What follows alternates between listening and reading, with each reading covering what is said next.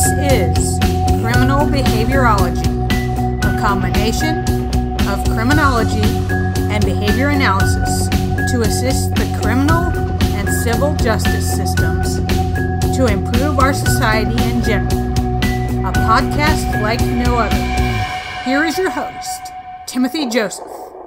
Hello. I'm happy to be speaking to you again, and we have another podcast that I think is one of the best that we have done so far. I was recently at the ABAI conference in Chicago, and I have the potential now for a lot of great guests. I'll keep you informed. I received a call from Frank Straub, who has, he's done just about everything in law enforcement. He has been Chief of Police, he's been Public Safety Commissioner, he's worked in counterterrorism, and now he is working on understanding mass shootings, particularly school attacks. And he did a comparison study between 51 school attacks averted with 51 school attacks completed. And it is a very interesting study. He called me up because he was interested in actually learning about behavior analysis. And so we got into a conversation, and I realized some of the very important work he was doing and how significant it is for what we research right here. So go ahead, and I'll go right to the interview. Have a listen. Tell us what you think. Frank, I've looked on your resume, and I'm not sure I've interviewed anybody with so much stuff on it. Can you summarize some of your career for us? Sure. I've been very fortunate. I've had a great career. It started in 1984 when I joined the U.S. State Department Bureau of Diplomatic Security. I worked there for 3 years. During that 3 years, I was assigned to the New York City Police Department FBI Joint Terrorism Task Force. Worked on counterterrorism investigations, primarily focused on U.S. and foreign dignitaries, that being threats to them. Also spent considerable time traveling the United States and the world with U.S. officials and foreign officials visiting the U.S.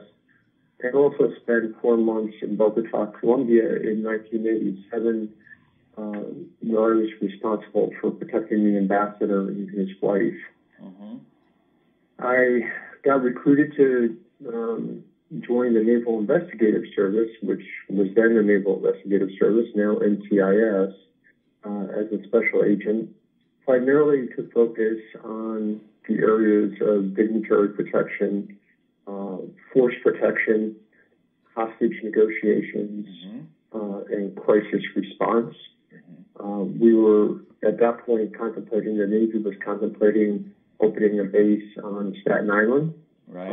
That base got opened in part. It never grew to the size that I think was originally envisioned. And so there was a lot of interest in bringing myself and some other folks over to help protect that base and the personnel assigned to it and the assets there. After 3 years with NCIS, I joined the U.S. State Department. There I was, U.S. Department of Justice, where I worked for the Office of Inspector General, working primarily on public corruption investigations, and was there for about 9 years, and then had the opportunity to join the New York City Police Department to become Deputy Commissioner of Training. And it was kind of an opportunity that one couldn't give up to be the Deputy Commissioner of Training for a police organization as large as that one. And so ironically, on 9/11, I was on my way to police headquarters to hand in my paperwork and never made it to the one police plaza that day, and ended up at the World Trade Center involved in a rescue and recovery operation. Okay. So did a year with NYPD, and then went up to White Plains, New York, where I was the public safety director for 7.5 years, where I was responsible for police, fire, and EMS. Then out to Indianapolis for 3 years, where I was the public safety director, really almost the equivalent of the deputy mayor for public safety. Had police, fire, EMS, emergency communications, homeland security, animal care and control. And then my last job in law enforcement was as the police chief in Spokane, Washington. And during that period of time, that 31 years, I was able to get, I had a bachelor's going into the State Department, but I got a master's in forensic psychology and a PhD in criminal justice. And then I decided that it was time to retire, and I joined the Police Foundation. I've been here about 3.5 years now. My work focuses primarily on the study and prevention of mass violence attacks, as well as school safety and prevention of and studying attacks on schools that have either been prevented or completed for the purposes of enhancing school safety and protecting our children. So that's a nutshell version of, I guess, about 36, 37 years of my career. Yes, that's quite a lot.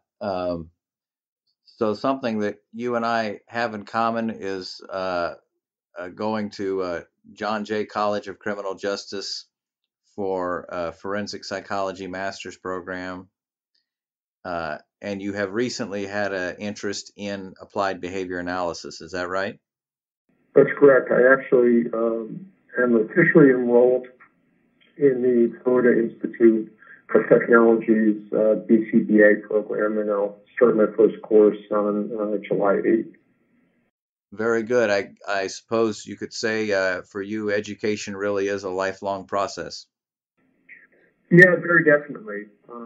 Even when I wasn't pursuing a degree per se, I'm involved in various management training programs and crisis management training programs. I'm a voracious reader, and I just think that it's critically important to continue to learn and to identify opportunities to bring learning into our professional lives, our personal lives. Mm-hmm.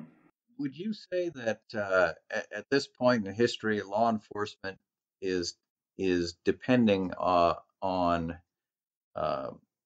technology and particularly understanding of human behavior more than they ever have before? Yeah, I think we're doing a lot of very interesting and important work with technology. The stuff we see every day, police officers with body cameras or in-car cameras. But we're also doing a lot in terms of predictive analysis of crime. Really trying to get ahead of crime based on pattern and trend analysis before it occurs. Right. So that whole prevention piece. My work in particular now, focusing on school violence and trying to prevent school violence, is very much focused on human behavior, right? And I think that in many ways is what led me to be curious about ABA, in addition to the fact that we have a child who is autistic. That's probably where the interest started, is trying to find out about ABA as a potential therapy for our daughter. But then that led me to look deeper into it and to start to think about whether ABA could be applied in the area of school safety. And I think there's a bunch of different places that ABA has application potentially in the school safety realm. That is a very interesting tie-in to I didn't know that. That's is your daughter receiving services in some way with ABA? She isn't right now. We actually she's high functioning, and so we went through the route right now of neurofeedback, and we're going to see how that goes.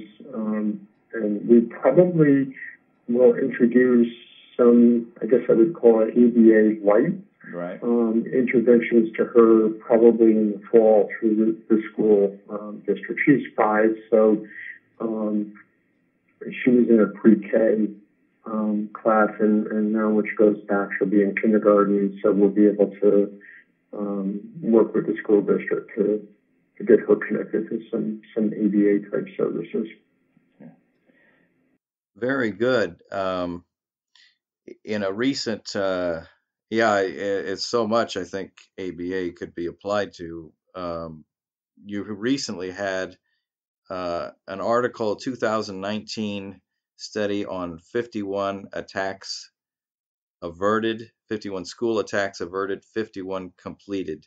What can you tell us about that study? So what we did is myself and a psychologist based in Pennsylvania by the name of Peter Langman, who studied for many years school shooters, looked at a database that we have at the National Police Foundation. It's the Averted School Violence Database. It's funded by the U.S. Department of Justice Office of Community-Oriented Policing. And the purpose of this database is to record incidents of attempted attacks, planned attacks that were not brought to fruition, and completed attacks. But the emphasis is really on those averted attacks, trying to figure out what stopped them from happening. And so we did this analysis where we looked at 51 attacks that had been averted and 51 acts that had been completed to try to flesh out how they were stopped. And what we found is that in the vast majority of cases that were averted, peers of the students or the potential attackers, typically students, became aware of the threat and brought that information forward to teachers and staff at schools. We find that most of the attacks, particularly those that take place in high schools, middle schools, high schools, and colleges, are perpetrated by current or former students. We think that that's incredibly important because that suggests real potential for prevention of those attacks. We also find some interesting things when we look at either the attackers, the completed events, or the potential attackers, where we see that in most instances, those individuals exhibited behavior, exhibited communications that may have suggested to persons who were observant and around these individuals that something was wrong, and that there was a potential for either self or to others. When those warning signs were noticed, the attacks were prevented.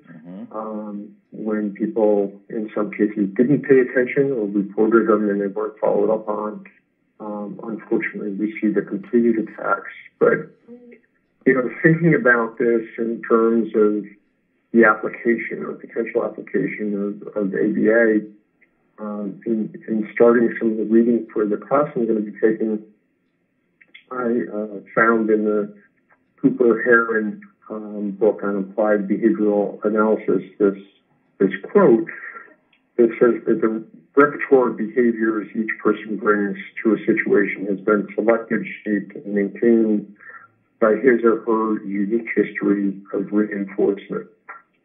And I think that quote is particularly important because what we see in the potential attackers or the individuals that have completed an attack is this pattern of learned behavior that is either reinforced sometimes through connections to the internet, connections to books or other materials about prior attacks or prior shooters, parents that are either absent or abusive, colleagues that reinforce and support aberrant behavior. And we see that probably the biggest barrier to school violence are safe, supportive, normative learning environments that foster a positive school environment, that look at each student as unique individuals, that work towards having students achieve success, both academically and in their lives, that have positive role models for students to speak with, to learn from, and having this culture in the school that is about positive supports. It's about success. It's about identifying individuals who may have a life crisis, that may start to withdraw from the group. That if we can connect to those individuals pre-crisis and way upstream before crisis is even something on anybody's radar, we have a real opportunity to intervene and prevent acts of violence in school settings, particularly these mass violence events or these rampage attacks. And so I think, that's where I see one of the nexus, and there's a whole bunch of nexus, I think, law enforcement and criminal justice for ABA, but certainly in school environments, I think that whole idea of reinforcement of behavior and reinforcement of positive behavior and successful behavior is so critically important. In a 2018, in an earlier report from National Police, from your National Police Foundation, it it referred to this upcoming study of the 51 attacks averted, 51 completed. It had lessons learned regarding averted and completed school violence incidents, and one of them was establish relationships.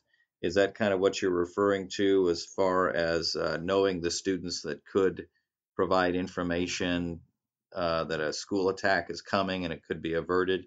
How does establishing relationships fit in with this particular study? So I think it's relationships from a couple different perspectives. One is trusting relationships, that students believe that they can go to school staff or to their teachers and report troubling behavior or concerning behavior among their peers, and that if that report is made, that the school officials will take action to intervene and potentially, hopefully, help that person who's been identified or those persons that have been identified. And again, hopefully way upstream before somebody is in crisis. I think the other piece is, and we see this when we look at the ACEs studies, right? The studies of adverse childhood experiences, that one of the ways to help reprogram the brain, right, in a positive way, is to have individuals, particularly young people, that have these adverse experiences in their lives, be attached to at least one adult role model. And so, again, with this study, is we see those relationships as positive role modeling, attachment of students to someone who can help them, guide them, give them examples of positive, relationships with other people, and encourage them academically and professionally to be successful. Okay. Also, in that earlier report, so we'd mentioned encourage students to report threats and take threats seriously. What is your response to that? So after 9/11, one of the campaigns that was born was the See Something, Say Something campaign. I have added a third component to that is see something, say something, do something. And so we want to encourage students and parents and neighbors and teachers and staff members that if they see troubling behavior, if they see concerning behavior, that they report it. That they report it to a child's parents, that they report it to school officials, that if it's extreme, they report it to law enforcement. By reporting it, we create the opportunity for intervention. Once that information has been received now, it becomes incumbent that the person to whom it's been reported to do something, and hence the third piece of it. We see in several instances, one of which was the Marjorie Stoneman Douglas shooting, where various individuals were aware of challenging, troubling behavior on the part of the person who perpetrated the attack, and didn't follow up, or didn't follow up as aggressively as they could have. So we believe that it's very important that if persons see troubling, concerning behavior, that they report it, that they do something with that they say something, and that the persons to whom that troubling, concerning behavior is reported to take actions to intervene. Another on here was monitor social media. That would be one for our modern age. What's your response to that? What can you tell us about that? So we work with an organization, BARC. They're based in Atlanta. They're a social media company, and they have contracted with a number of school districts across the country, whereby they monitor the social media of the students in a given school district. They have been incredibly successful by all accounts, not just in terms of preventing the school mass violence attack or the rampage attack, but also identifying students that are having suicidal ideology, that are involved in other harmful behaviors, and getting that information to parents and to school officials so the proper interventions can be taken. So we believe that as more and more of us are on social media every day, and we use social media as, in some cases, our primary means of communication, that having an entity that has the consent and the permission to monitor that media creates another opportunity for intervention and for helping persons in need. What suggestions do you have for not social media, but national media, news organizations regarding their coverage of school attacks? Well, I think one thing that's happening and is very good that it has happened and continues to move forward is to not speak about the identity of the individual or individuals that were involved or were contemplating an attack. So now what we typically see is one acknowledgement of, yes, this was the person or persons who were going to or did perpetrate the attack, and then their names disappear from the conversation. Their photographs disappear from the conversation, and the focus then becomes on the victims and the survivors, and moving forward and healing from the event. We feel that that's an incredibly important thing that the media is doing. We don't want to dwell on the person that's inflicted such incredible pain on person's lives and give them any attention. Rather, we want to focus on the victims and the survivors and the healing process. So instead of making the perpetrators into notorious celebrities, the focus becomes more on the victims and the survivors. Exactly. We don't want the perpetrators to be in any way, shape, or form even identified with the word celebrity. And I was going to ask the benefits of focusing on the survivors in a recent webinar that you were involved in. Christina Anderson, survivor of the Virginia Tech massacre. She seemed to have some really good comments to say. Served as I think, an excellent example of why we should focus on the survivors of such attacks. Yeah, Christina is an absolutely amazing person. I had never met her until 2 weeks ago now, when we were at a meeting in Washington together. And she just is absolutely amazing. She's full of so much joy, of a commitment to really prevent future acts, to help schools and education communities more broadly to develop positive and supportive learning environments, to get interventions to persons in need of services. Just absolutely an amazing person. Yeah, I was really impressed by that webinar and her and your statements in that recent webinar I found. Can you tell us about, there's a program called, and I didn't put the full statement, it's called CRACE, C-R-A-S-E. Are you familiar with that? I know that's, I'm not. What does the acronym stand for?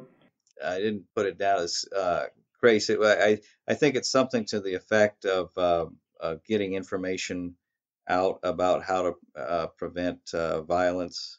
I may look that up here in a minute.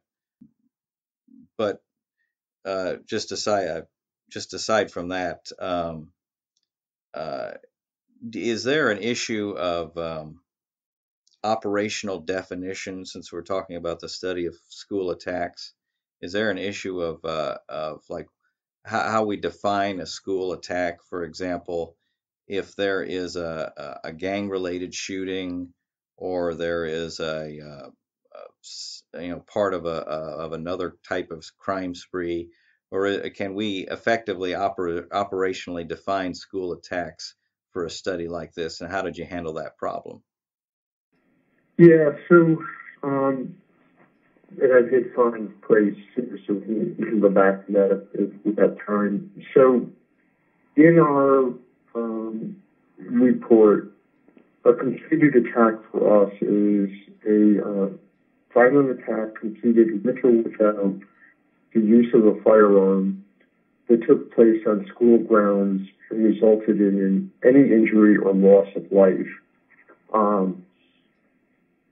We typically don't, we don't include acts of gang violence. We don't include relational attacks.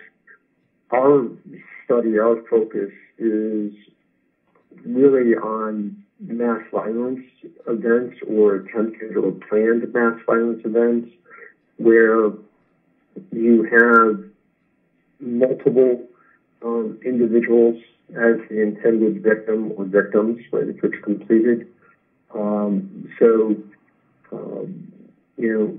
And it's really an attack that's born out of a relationship to that school or to persons in that school. So it's school, in the case of school violence, it's school-centric versus, to settle a beef, if you will, that may have happened down the street or a drug deal or that type of thing. We're really looking for that and focusing on those mass violence attacks. There were a number of other databases out there that try to capture all instances of violence on school property or in the vicinity of school property.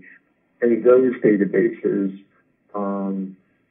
would include the gang shootings or drug shootings or relational attacks. We think that there are unique pieces to the mass violence attack, to the psychology of the mass violence offender, typically in that there's a plan.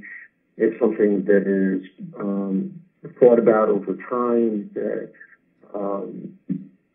there's weapons acquisitions to accomplish it. The focus of the attack is not typically to settle an argument or control over a territory. There are often mental health issues involved, not necessarily that the mental health issues drive the attack, but the person is challenged by life events, by mental or physical illness. And so we see this separation, if you will, in terms of mass violence attacks, rampage attacks from, I don't want to use the word, from other instances of violence in and around school campuses.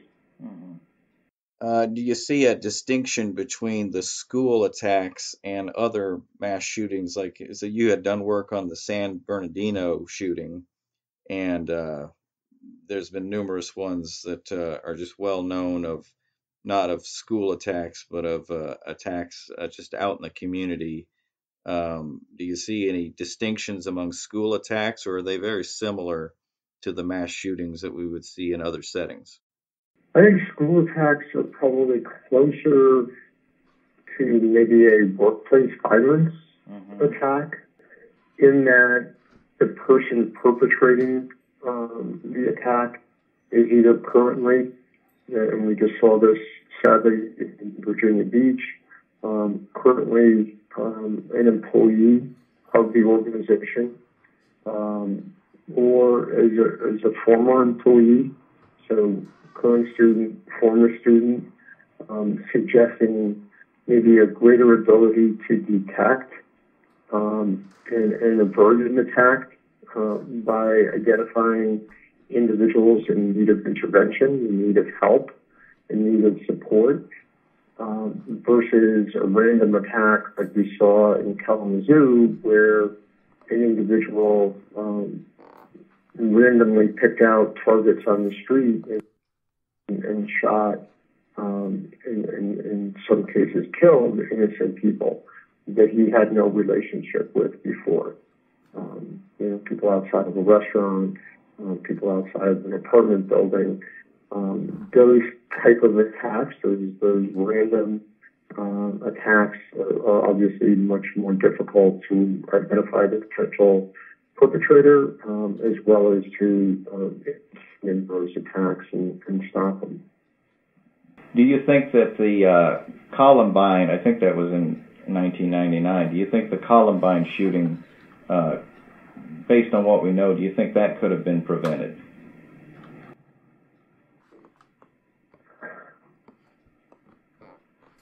I think that there may have been opportunities for intervention. It's hard to say that it could have been prevented, and that's why I use the term there were opportunities for intervention. But we see even when people receive services and have been afforded interventions, in some cases, they still continue forward and commit these horrendous acts, right? Marjorie Stoneman Douglas would be a very good example of that, where the shooter had multiple contacts over multiple years, almost really their whole life, with mental health services, but still went on to commit, this extraordinarily violent and horrific attack on a school. So I think, yes, there were opportunities for intervention. Would it have stopped the attack? We don't know. We'll never know. Right. So you did ask me about class, Mm-hmm. and it is civilian training for active shooter events. And it talks about building skills on avoiding, denying, defending in these type of events. I think that it is incredibly important that all of us, without paranoia, are aware of the possibility that these events can and do occur anytime, in any community, in any place. I think it is very appropriate for persons to be aware of their surroundings, to be aware of where the AED machine is, where maybe trauma kits or first aid kits are located, when they're in a store, when they're in a church, when they're in a movie theater. They're aware of exits. I think the Stop the Bleed campaign is an incredibly important campaign where we teach civilians basic life saving skills in terms of applying tourniquets and bandaging individuals that may have suffered a serious injury, just like CPR and those techniques are incredibly important. So I think training civilians to be aware of their surroundings, knowing what to do if, God forbid, an emergency, a crisis starts to unfold. We've done that for years and years around tornadoes and hurricanes and those type of events, those natural events, particularly in areas of the country that they occur frequently. I think we need to also, as part of an all hazards approach, raise the level of awareness through programs like CRAST, through Stop the Bleed, Run, Hide, Fight type campaigns, so that there is a greater awareness among the civilian population in terms of how to respond. And we see now, with greater frequency, individual community members taking actions to stop or to attempt to intervene in these mass violence events. Mm-hmm. That kind of go along with, I hear the term situational awareness now and then. That kind of goes along with that theme, do you think? Absolutely, right.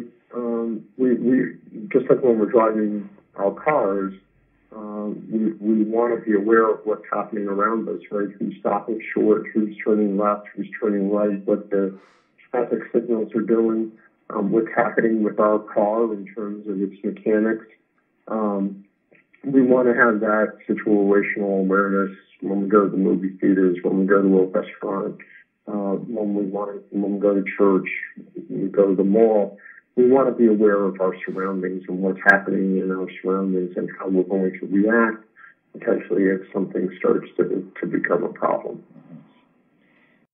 And what about the benefits of school resource officers or other forms of security for the school? Is that, do you see any changes that need to be made there, or what should we know about that part of the equation of keeping people safe in schools? Yeah, I think that school resource officers are an invaluable asset. And I think an invaluable asset in terms of the physical protection of students and faculty and staff, as well as the physical plant. I also think that a well-trained and well-equipped school resource officer really has the ability to be that positive role model. I think through crisis intervention training has the ability to identify students in need of assistance, in need of intervention, in need of services, has the ability to head off problems before they build, to really see those potential challenges developing and get a student and potentially their family connected. They certainly have a law enforcement role to play in terms of drug interdiction, in terms of gang interdiction in schools. But I really see school resource officers and school security personnel as being, again, that positive adult role model who has the ability to help students succeed in educational environments. The positive reinforcement becomes critical in this. Absolutely. It seems like for school shootings, we've talked about situational awareness, but the element of surprise is so, if we could find a way to overcome that or eliminate it, it seems like the element of surprise is really a part of, I don't know, not necessarily the motive, but really an attractive part for the attacker is to have that element of surprise, and that our own are becoming more aware on what the resources are in advance would in turn become critical in preventing the attacks. Yeah, I think absolutely knowing what resources are available ahead of time is critically important. Yeah. And again, that normative, positive school learning environment that's safe and supportive of students, having schools that are set up in a manner that screen visitors to the school so that people can't just enter a school facility and have unfettered access, but they have to sign in somewhere and they have to be escorted within the school building, I think is critically important. Having everybody on the school campus aware of what the emergency response plan is. What do you do during a man-made or a natural disaster? How do you protect yourself? How do you protect your fellow students? How do you protect the school environment? I think is very, very important. I visited a elementary school recently, and then I found out I need to have my ID. And then when I was done doing the assessment, what I needed to do on the way back, people were asking, who I was and what I was doing there, and I had my ID present from my job. So it just kind of indicated to me how much times have changed. I think when I was in school, people could just walk right in and go to the classroom, as I recall. Yeah, no, I think there's a much greater appreciation for the need to be secure. And to be cognizant of who's in the school environment. Absolutely. I think this has been an extremely informative discussion we've had, especially on this very sensitive and timely issue. Is there anything else you'd want to add on top of what we've talked about, Frank? No, I really appreciate your time, Tim, and asking me to spend some time with you and your audience. It is a very, very important topic, and I appreciate the opportunity to be able to speak about our work and opportunities to help our students and help our educational institutions be successful in positive learning environments. And we really appreciate you, Frank, learning as much as you have and studying as much as you have to improve and modernize law enforcement. I'm really impressed by the work that you and what other people are doing. So thank you very much. I appreciate that. And hopefully, in this endeavor, it'll give me additional skills to be able to contribute to the law enforcement community and to the school safety community. And I can already tell you've become familiar with behavior analysis because the Cooper book is like the Bible of ABA people. Once you start talking about that, their ears perk up. So. It certainly is. It's been interesting so far. I've really enjoyed reading and learning quite a bit from it, and I'm really very excited about getting in the program. And several people talked about the Florida Institute of Technology program and recommended it to me. So for anybody who may be listening to this podcast in the future, thank you for the advice and counsel that so many people gave me and encouragement to go in this direction.